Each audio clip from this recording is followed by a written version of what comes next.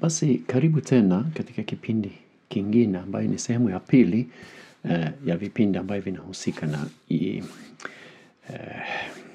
Ilyas Ibn Qabisa, ambayo alikuwa ni mtu ambaye alikuwa watu walikuwa wakimuita Muhammad au Mahmud kwa wakati alipokuwa akitawala na alipokuwa akiishi. Kwa hiyo tunaendelea na hiyo topic kidogo, na kihistoria mwaka wa 618 wa Saracens ambayo ni warabu waliasi watu waliowatawala, ambayo itakuwa ni Wasasanians au Wasasanian, na walichukua Siria, Uarabuni na Mesopotamia, na pia waliteua mfalme wao mwaka wa 622. Hao Waarabu walikuwa ni Wakristo. Walikuwa si Waislamu, walikuwa ni Wakristo, lakini wa Kiarabu.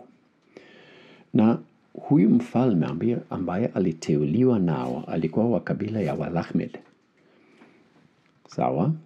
Na utawala wao ulikuwa mbali sana na Hijazi, sehemu ambayo leo ni Iraki. Unaweza kuangalia kwenye ramani na naweka kwenye Aran.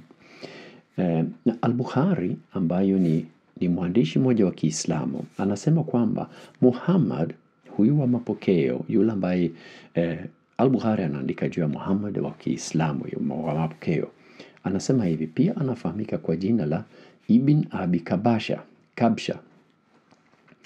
Hiyo jina sio sawa kabisa na Ilyas Ibn Qabisa, lakini inafanana sana na Ilyas Ibn Qabisa kiasi kwamba inaweza ikawa ni mtu mmoja ambaye anahusika, lakini kutokana na wapi ulipo, muda wa historia kupita, jina limebadilishwa kidogo. Inawezekana, sisemi kwamba ni hivi, nasema inawezekana, inaelekea kuweza kuleta maana.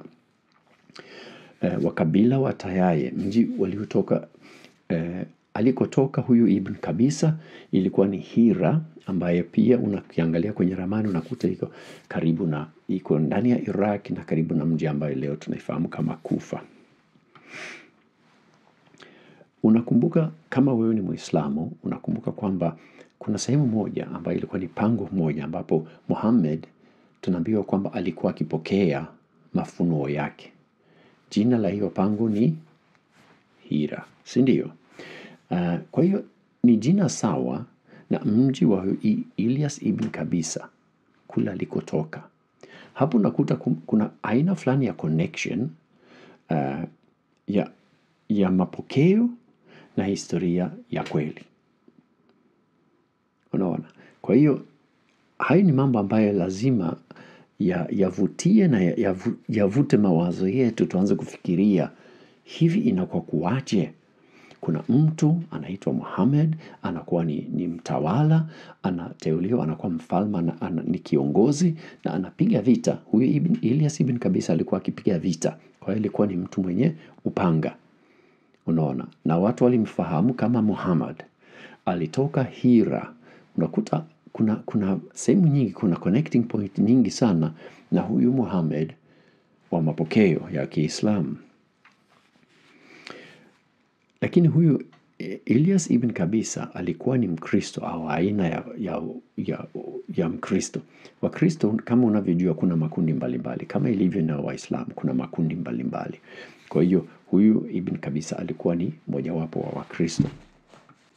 Ukiangalia katika Qurani unaweza ukaona kwamba kuna wakati katika Qurani ambapo Wakristo na Wayahudi ni kama vile wanasemwa vizuri. Qurani inakubali maandiko ya Biblia, inakubali maandiko ya Wayahudi na ya Wakristo, na inasema ni ya Mungu, inasema kwamba haiwezi kubadilika, inasema kwamba Wakristo waitumie na Wayahudi waitumie. Na kwa hiyo kuna sehemu katika Qurani ambayo inakubali sana maandiko ya hao makundi mawili katika historia. Baadaye kuna maandiko mengine katika Qurani ambayo yani kama wanasema kwamba ni yaliandikwa mwisho, ambaye anakuja kuchukia Wakristo na Wayahudi. Kwa hiyo inaonekana mwanzo, inawezekana kuna mabadiliko ilifanyika kutokana historia na chemchem za historia ambayo ni za kweli, halafu vingine vikawekwa juu kwa sababu ya mambo ya siasa au sababu zingine. Hayo ni mawazo ambayo ninayatoa, yanahitaji kufanyiwa utafiti zaidi, sababu za kuona badiliko ya lugha katika Qurani, kwa sababu kuna badiliko kubwa sana katika Qurani kuhusu mahusiano na watu wengine. Katika kipindi hiki tutaongea historia sana, na usishangae kama utahitaji kuifuatilia mara nyingi na kuandika notes kama utayapata yote, kwa sababu hata mimi katika kuiandaa, jamani, nimefanya masaa mengi na nimechoka. Katika historia alikuwepo mtawala mmoja wa Sasania ambaye aliitwa Khusrau. Na yeye alikuwa akitawala. Katika utawala wake, yeye alimchagua Huyo Ilyas Ibn Qabisa kuwa mtawala kwa niaba yake katika maeneo fulani, na alimpa vijiji 30 ambayo ilikuwa ni kama utawala wake. Sawa? Hiyo ilikuwa kabla ya warabu kuasi na kumpiga huyu Khusrau, kwa sababu hii ilifanyika. Na hiyo tulisoma juu ya 618 na 622. Sasa tunarudia kutoa ile nini ilivyoanza na Huyo Ilyas Ibn Qabisa. Kabla ya kuanza kuwapiga hawa Sasania, alikuwa ni mtawala mmoja wapo ambaye alikuwa anasema amepata nafasi na mtawala wa Sasania, kwa sababu yeye alikuwa ni walakhmed. Ilibidi na huyu Khusrau alitaka kuwa na mtu wa kabila ile atawale maeneo yale. Hiyo inarahisisha utawala unapokuwa na mwenyeji ambaye anatawala. Kwa hiyo hata Herode alikuwa Myahudi kwa wakati wake. Katika Biblia alikuwa anatawala katika maeneo ya Wayahudi, unaona. Kwa hiyo imetumika na watawala kwa muda mrefu katika historia. Kwa hiyo Khusrau alikuwa mtawala mmoja maarufu wa Sasania, na alimtumia Ibn Qabisa kwa manufaa yake. Yaani alimtumia Ibn Qabisa kwa sababu aliona ni faida kumtumia mtu wa mahali pale kuwatawala watu wa eneo ile. Kwa hiyo yeye alimweka huyu Ibn Qabisa kuwa mtawala kwa niaba yake maeneo ya walakhmed, ambayo ilikuwa ni pia kabila ya huyu Ibn Qabisa. Na hayo yote ukitaka kuyafuatilia ni kujaribu kufuatilia maandiko ya kihistoria wa Sasania. Kwa hiyo kazi kwako ukitaka kufuatilia. Katika historia, na hiyo nimewahi kuitaja, kama umefuata video hizo, nimekuwa nikiongea juu ya mvutano kati ya Byzantine na Wasasania. Byzantine walikuwa ni Wakristo na Wasasania walikuwa wanaabudu Zoroastrian au dini ya Kizoroastrian. Sasa Byzantine wanakuja na wanawashambulia Wasasania na wanawakomesha, na wanatumia pia, wanashirikiana na Wagasanidi na walakhmed. Gasanidi na Lakmedi ni Waarabu ambao ni Wakristo, wanasaidiana na Byzantine na wanawakomesha Wasasania. Hapa sasa Ibn Qabisa anamuasi Khusrau kwa sababu alikuwa ni mfalme chini ya Khusrau. Sasa yeye anapoona hali hii inakuja, yeye anamuasi Khusrau na anajiunga na Wagasanidi na hawa Byzantine ambayo ni Waarabu, ambayo ni Wakristo, ambayo sasa wanamshambulia huyu Msasania, huyu Khusrau. Na hiyo yote inafanyika kwenye miaka hizi za kuanzia 618 hadi 622. Na kama unakumbuka historia ya mapokeo pia, mwaka wa 622 ni mwaka wa Hijra. Unaona, ni mwaka wa Hijra, si ndio? Ni mwaka muhimu katika historia ya Kiislamu.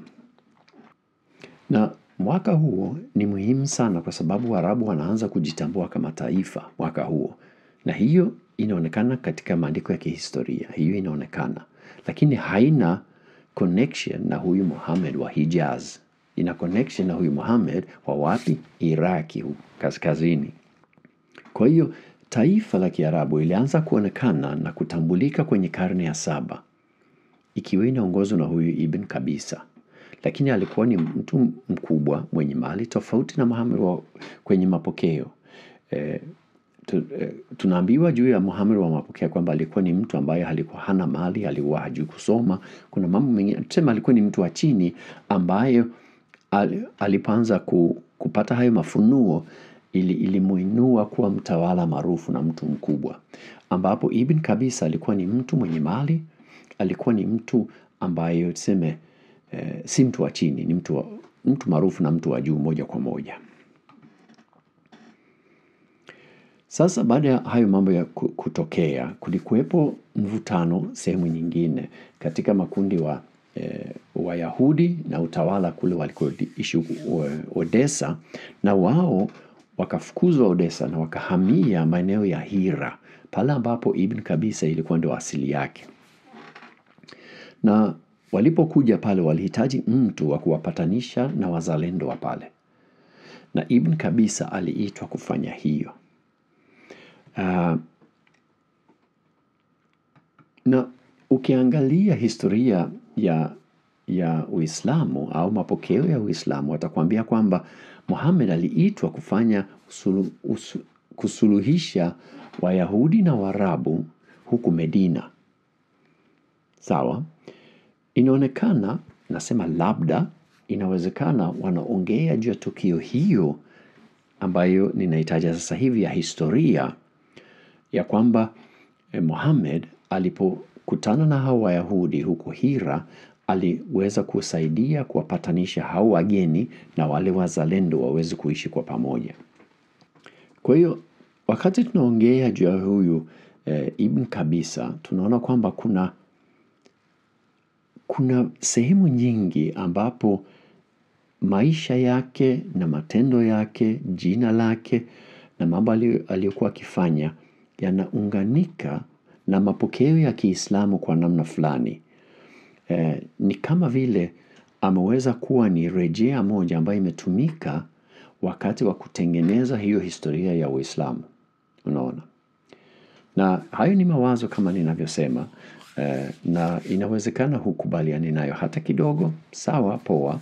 Mimi naeleza yale ambayo mimi ninayatafiti, ninayapata, na kwa vile huyu ni mtu ambaye unaweza kumpata katika maandiko ya historia, huyu ninajua alikuwepo, ambapo Muhammad wa mapokeo hakuna hata tone juu yake mpaka karne ya 9. Lakini huyu tunamkuta anaelezwa katika karne ya 7. Kwa hiyo huyu tunafahamu, at least inaleta maana kuamini kwamba huyu kweli alikuwepo. Sasa baada ya kuwapatanisha Wayahudi na wale waliokuwa wakiishi huko Hira, huyu Ibn Qabisa anafunga safari, anaelekea magharibi na anaishia kwenye mji wa Petra. Na mji wa Petra kwake ni muhimu kwa sababu tuseme asilia yake ni Petra. Ingawa yeye ni kabila ya walaKkhmed, hata hivyo tuseme asili yao ni Wanabatia, ambayo ndo kwao. Petra ndo kwao. Ni mji wao na ni huko ndiko walikotoka. Ni kama vile tuseme makabila ya watu, unaweza kusema asili yao ni sehemu fulani, lakini baadaye wanaondoka na wanaendelea kuhamia sehemu zingine, wanatawanyika, lakini bado utasema okay, asili yao tunajua kwamba ni hapa. Na leo ni rahisi pia kupima kwa sababu unaweza ukafuatilia hata na ni DNA ya watu walikotoka. Kwa hiyo kabila fulani wanaweza kusema okay, kabila ya hiyo ilianzia hapa. Okay. Kwa hiyo kwao ilikuwa ni Petra.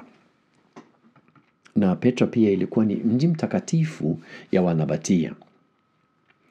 Wote makabila ya Lakkhmed na Wagasanidi ni wenye asili ya Wanabatia, hao ambao walisaidiana kuwakomesha hawa Wasasania. Alipofika huko alianza pia kuwashambulia sasa wa Byzantine. Sasa amepata nguvu, Waarabu ni wengi, ameweza kuwaunganisha, wamemteua kwa mfalme wao. Na sasa anaanza pia kujaribu kupanua ule utawala wake na kufanya kubwa kwa makabila, nafikiri makundi mbalimbali ya Kiarabu. kama nilivyosema, anahamia Petra, na Petra ni mji wa umuhimu tunapoendelea kuchunguza Uislamu katika historia. Kwanza, Petra, mazingira ya Petra inafanana na maelezo ya mazingira ambayo tunayakuta katika Qurani. Qurani haielezi sana juu ya nchi ilivyokuwa, mazingira na nini na nini, lakini yapo madogo ndani ya Qurani, na hayo yanafanana na mazingira ya Petra. Hayafanani na mazingira ya Hijazi huku iliko Meka leo. Kitu kingine ambayo inavutia pia kwa upande wa Petra ni kwamba kibla zote, yani mwelekeo wa maombi katika misikiti ya mwanzo, zote zilikuwa zinaelekea Petra. Hazikuwa zinaelekea Meka huko Hijazi. Hiyo ilichukua muda mrefu sana kabla hiyo ikawa ni kanuni ya kawaida, ambapo leo ndo kawaida. Kwa hiyo tunapoendelea sasa katika uchunguzi wetu au katika maongezi yetu juu ya asili ya Uislamu na historia ya Uislamu na ukweli wa Uislamu kama vipindi hivi vinavyoitwa, tutaanza kuongea zaidi juu ya Petra na kuangalia umuhimu wa Petra, kwa hiyo dini ambayo nadhani baadaye inakuja kufahamika kama Uislamu, lakini ni kwa njia nyingine. Okay? Nafikiri nahisi kwamba tutaweza kuona kwamba hapa ni asili ya Uislamu ambayo asili yake huyu mtawala ni Mkristo sasa hivi, ambayo baada ya muda taratibu hiyo dini inabadilika, na kama nilivyosema ni aina ya Mkristo, na kuna aina ya Wakristo ambayo wana doctrine tofauti kidogo. Kwa hiyo nadhani ndio hiyo tutaiona, ila ni safari na uchunguzi tunaendelea nayo. Kwa hiyo tutaangalia kuna nini tutakaweza kupata katika safari yetu huko mbeleni.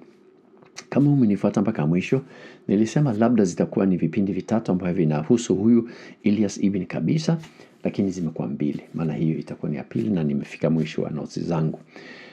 Tunapoendelea tutakwenda kuangalia mji wa Petra na umuhimu wake katika historia, na tutalinganisha pia nadhani kidogo na Meka, kwa sababu hiyo itatusaidia kufahamu zaidi. Kama umenifuata mpaka mwisho, nashukuru sana. Mungu akubariki, na bila shaka tutaonana katika vipindi vingine siku za mbele. Asanteni sana.